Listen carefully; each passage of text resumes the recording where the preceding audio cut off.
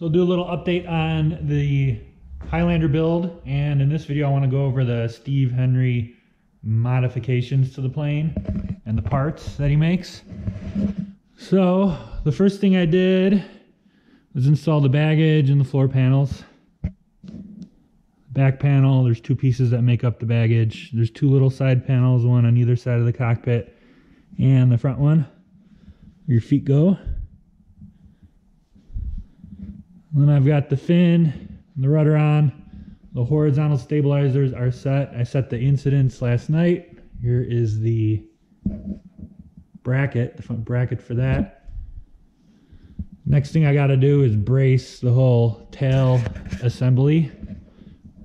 Get it nice and straight, level, and build the flying wires for it. But I want to go over the parts. I just got a couple packages from Steve Henry. So here is the header tank that he makes. It's a 5-gallon tank. It's aluminum. He welds it. It's much bigger than the factory header tank. It's pretty nice. Here's the, I also got kind of the tail gear assembly mocked up. This is the Super Stol air shock and tail assembly. The tail wheel's coming. I got that in order. I just ordered the main landing gear and that suspension from TK1 Racing. Let's see what else I got. So this is the extended wing and flap kit that Steve puts together. The tubes are for the wing spars.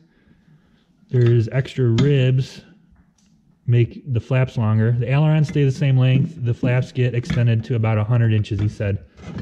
Here's some leading edge material for the flap. And there's a couple extra ribs for the wings and the flaps there. So that's the extension kit. It's going to add 18 inches onto each wing. So the wingspan will be about 35 feet. Let's see, I got a list, so I go through everything here. I also got, I don't have them yet, but they're coming. I'll have fiberglass leading edge cuffs for the wing, and Steve recommended a custom aileron leading edge. Let me see if I can show you the difference. So the flaps and the ailerons have the same airfoil profile.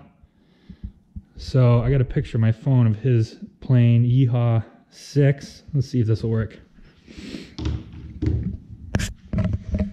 So here's,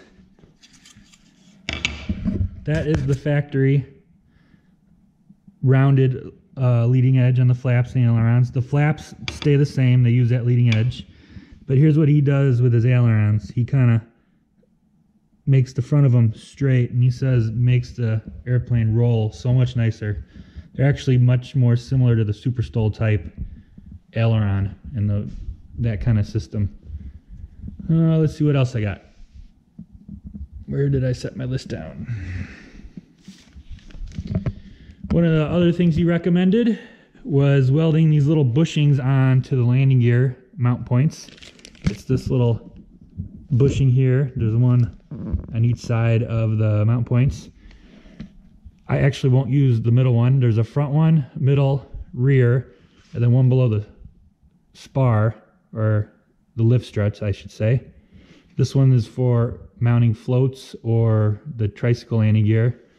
The back one I will use, middle one I won't, and the front one I'll use for the TK1 Racing landing gear assembly.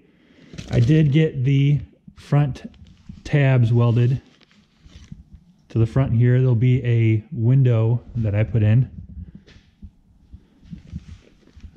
I got the rear tabs also. He recommended both of these, and this is what he's got on his plane he's flying right now, Yeehaw 6.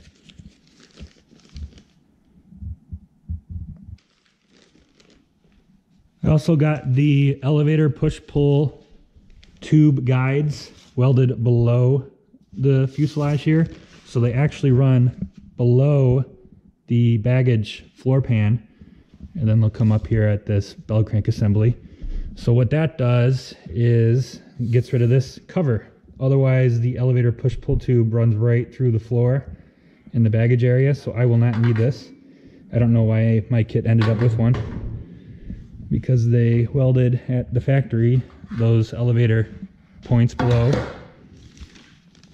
And then I also got the heavy duty V-brace for landing gear. This is it right here.